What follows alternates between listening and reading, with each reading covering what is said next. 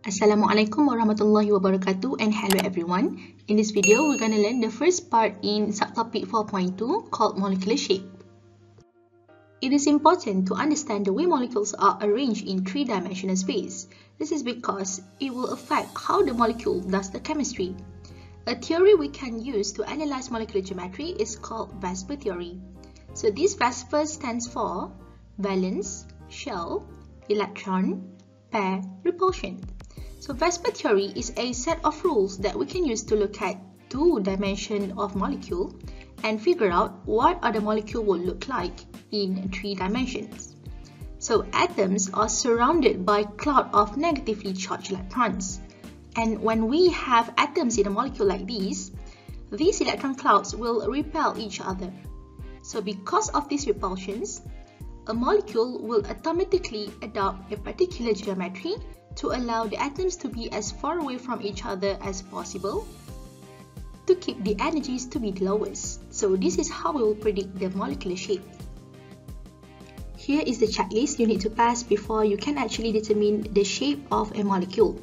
So always starts with a Lewis structure, and then you need to count how many electron groups present. So for this subtopic, you will check electron group arrangement for only central atom.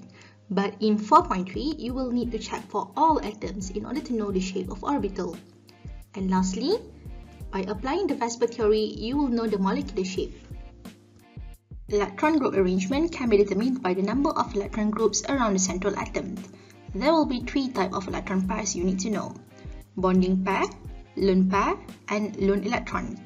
When counting the number group, each of these will be counted as only one. We'll look at it by using an example.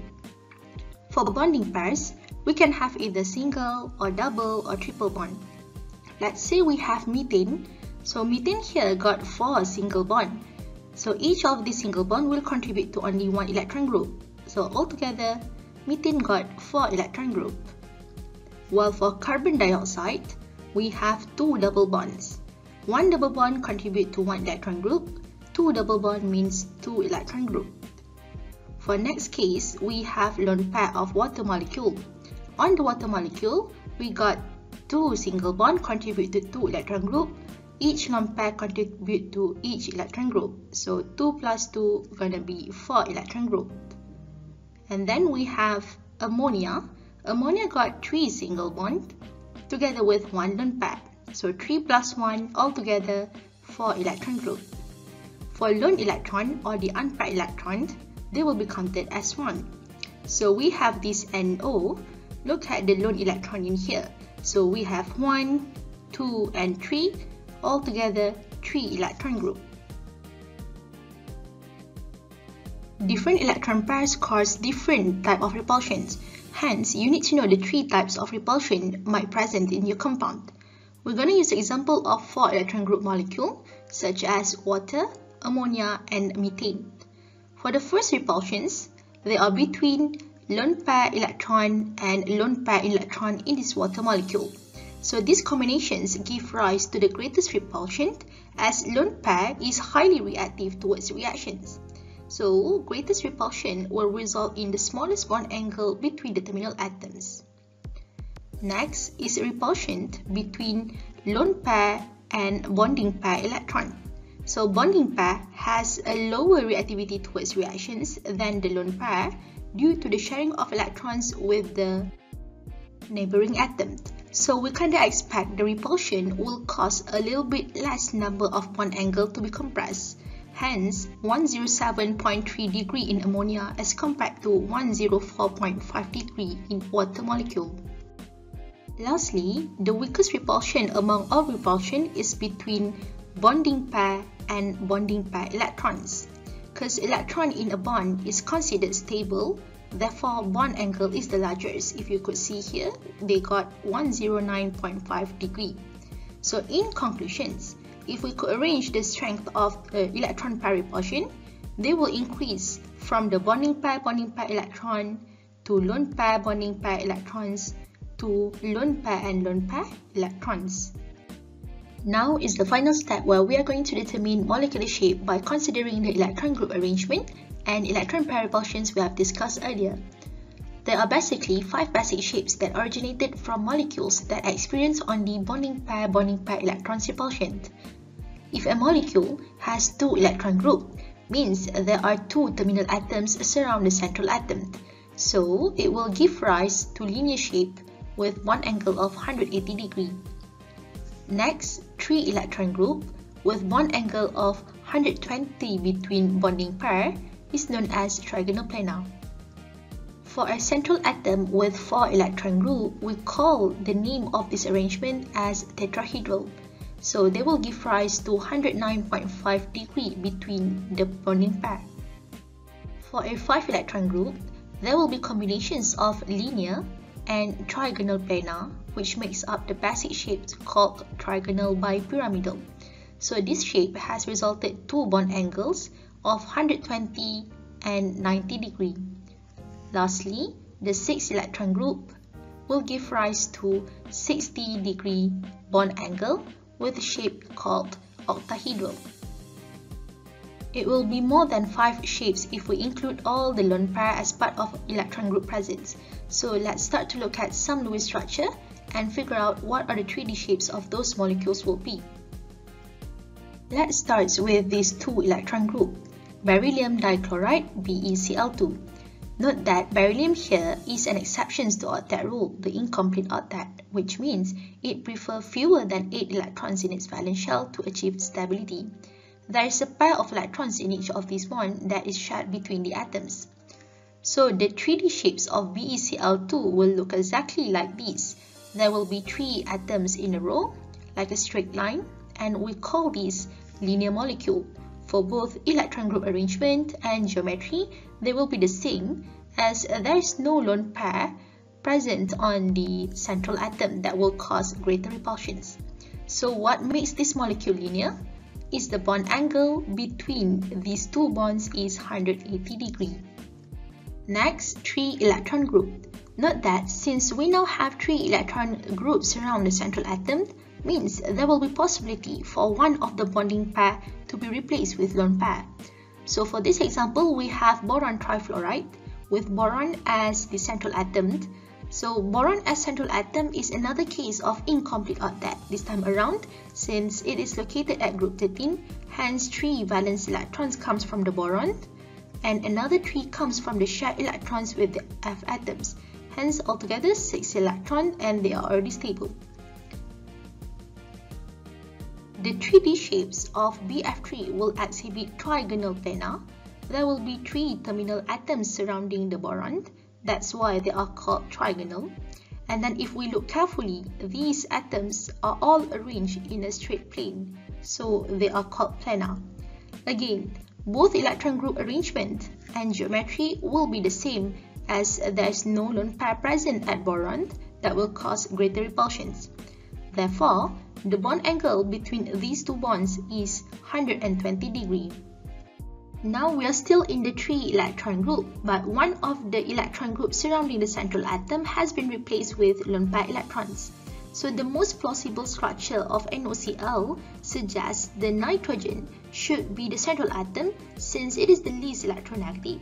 And there will be double bond between nitrogen and oxygen, single bond between nitrogens and chlorine, and there will be a lone pair on the nitrogen itself. Since nitrogen has 3 electron groups surrounds it, the arrangement is still the same as in the boron trifluoride, which is a trigonal planar. But as for the 3D shapes, it will show only the one with one, NO and NCl. So this one lone pair will replace one of the bond we have seen in previous example. So the combinations of these 2, the lone pair and bonding pair electrons, will push the atoms a little bit closer compared to just bonding pair and bonding pair electrons. Hence, a V shape, or sometimes called band geometry, is formed with bond angle of less than 120 degrees. 4 electron group has 3 different molecular geometry to be exhibited since they got more terminal atoms present. As for the 3D shape of methane, we will have exactly the same shape as the electron group arrangement, which is a tetrahedral, due to the presence of only bonding pair electrons. So the bond angle between these 2 bonds will be 109.5 degrees. Next, we have ammonia with nitrogen as central atom surrounded by 3 hydrogen atoms and 1 lone pair electrons, makes a total of 4 electron groups.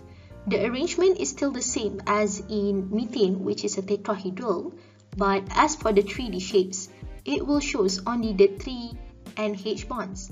This one lone pair will replace one of the bonds in the tetrahedral. So the combinations of lone pair electron on nitrogen and NH bond electron will push the atoms a little bit closer compared to just nitrogen-hydrogen bonds electron. So hence, a trigonal pyramidal geometry is formed. We could see the 3 hydrogen here will become the base, and this one lone pair will act as a summit where all these bases are connected. So the bond angle results from these repulsions should be less than 109.5 degree, but specifically for this example, we have 107.3 degree. Water molecule with 4 electron groups got 2 lone pair electrons and 2 bonding pair electrons surrounding the central atom of oxygen. So the arrangement is still the same as in basic shape, which is tetrahedral, but as for the 3D shapes, it will show only the 2 OH bonds, while another 2 bonds will be replaced by the lone pair electrons. So, we've got a number of electron pair repulsions in this example. There are lone pair electron repulsions, lone pair bonding pair electron repulsions, and bonding pair electron repulsions. Having highly reactive species facing each other will push the atoms even more closer compared to the combinations of lone pair bonding pair electrons we've seen before. Hence, a V-shape or band geometry is formed with bond angle less than 109.5 degree, but a little more less than the one with only one lone pair, which is 104.5 degree. To summarize, the angle between electron pairs in tetrahedral arrangement is 109.5, which could be seen in methane with all bonding pairs. However, the presence of lone pair and bonding pair in molecule increases the repulsions, and even more when having more than one lone pair in the molecule. Hence, electron pair repulsions increases from bonding pair electron to lone pair bonding pair electrons to lone pair electrons. Increasing electron pair repulsions will result in a decrease in bond angle. As shown in this example, we have 109.5 to 107.3 to 104.5. Note that 5 electron group shows that central atom will have more than 8 electrons. Therefore, starting from 5 electron group, central atom will have an exception to octet rule, which is the expanded octet. For a 5 electron group, there will be 4 molecular geometries to be exhibited. The first one will start with PCl5 with all 5 bonding pair electrons surrounding the central atom. It means the 3D shape will be the same as in the electron group arrangement, which is a trigonal bipyramidal due to no extra repulsion caused by the lone pair electrons. The combinations of trigonal planar and linear here could be seen from the 3 chlorine here that make up the trigonal base, and then a linear part where we have 2 terminal atoms. Each will become the summit of a triangle-based pyramid. Therefore, the name is trigonal bipyramidal. And the bond angle exhibited here will be 120 and 90 degree. Next, we have sulfur tetrafluoride with sulfur as central atom surrounded by 4 fluorine atoms and 1 lone pair. So 5 electron groups altogether, we're going to have arrangement of trigonal bipyramidal. The 3D shapes of sulfur tetrafluoride will be influenced by the lone pair bonding pair repulsions and bonding pair electrons repulsions. So the combinations of lone pair on sulfur and electron in SF bond will push the atoms a little bit closer, if you could see here, compared to just SF bonds in here. Hence, a seesaw geometry, also known as distorted tetrahedron, is formed. So the bond angle results from these repulsions are expected to be less than 90 degree in here and less than 120 in here. BRF3 contains 3 bonding pair electrons and 2 lone pair electrons, make up an electron group arrangement of trigonal bipyramidal. So the presence of these 2 lone pairs on the central atom will cause the greatest repulsions between the bonds, resulting in a totally different geometry from the electron group arrangement. So the repulsions between lone pair and lone pair electrons in here has made the terminal atoms to align themselves as far apart as possible in T-shaped geometry with bond angle of 90 degrees. I3- with one of the iodine become the central atom, surrounded by 2 bonding pair electrons and 3 lone pair electrons, gives the electron group arrangement of trigonal bipyramidal. So due to the repulsions between lone pair electrons from both upper and lower side, the terminal atoms align themselves to be in a straight line plane to minimize the repulsions, which has resulted a linear geometry with 180 degree angle between these bonds. Lastly, 6 electron group with electron group arrangements of octahedral will have 3 variations of molecular geometries. SF6 as the first case got all 6 bonding pair electrons surrounding the central atom, means the 3D shape will be the same as in the electron group arrangement, which is the octahedral.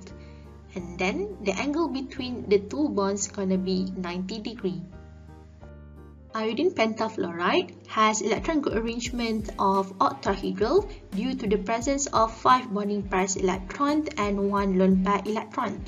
So, the greater lone pair bonding pair electron repulsion will push the atoms a little bit closer to finally gives a geometry of square pyramidal. If you could see here, the square base comes from the 4 fluorine, and this 1 fluorine will be the summit that makes up a pyramid with square base. So the bond angle resulted is 90 degrees. Xenon tetrafluoride is another example of 6 electron group with octahedral arrangement. So Xe is surrounded by 4 bonding pair electron and 2 lone pair electrons, having highly reactive species, which is the lone pair electron facing each other, will create the greatest electron pair repulsions.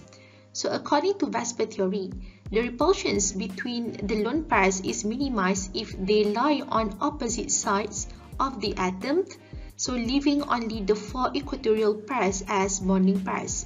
So this suggests SEF4 geometry to be a square planar with 90 degree angle between the bonds.